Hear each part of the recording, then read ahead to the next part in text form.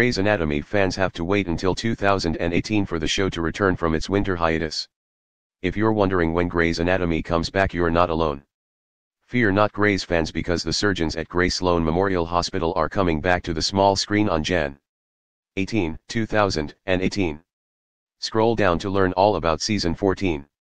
What time is Grey's Anatomy on? The medical drama will air at 8 p.m. EST on ABC after it returns.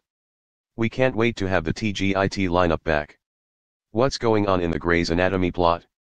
In true Grey's tradition, surgery is far from the only thing keeping the Seattle doctors busy. The drama last season was rampant, and we know it'll continue in season 14.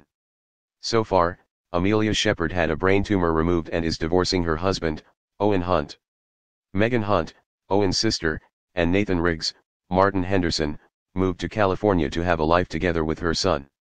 Additionally, Maggie Pierce might be starting a relationship with Jackson Avery now that his ex-wife, April Kepner, is moving out of his house.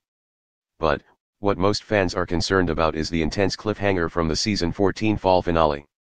In the final moments of the episode, Jo Wilson, Camilla Luddington, ran into her abusive ex-husband. This season is supposed to return to the lighter tone of the earlier seasons. We have some new writers and fresh voices that are going to give this season an amazing new vibe and energy, Giacomo Gianniotti, who plays Andrew DeLuca, recently told The Hollywood Reporter. It's going to be lighter and funnier. Will Grey's Anatomy be renewed for season 15? We don't know yet, but who wouldn't love another season of Grey's? At this point, we've been dedicated to the show for so long that we're here to stay. However, fans were taken aback when they heard the show's creator, Shonda Rhimes, is leaving ABC to work for Netflix. Does that mean she won't be writing for Grey's anymore? We guess time will tell.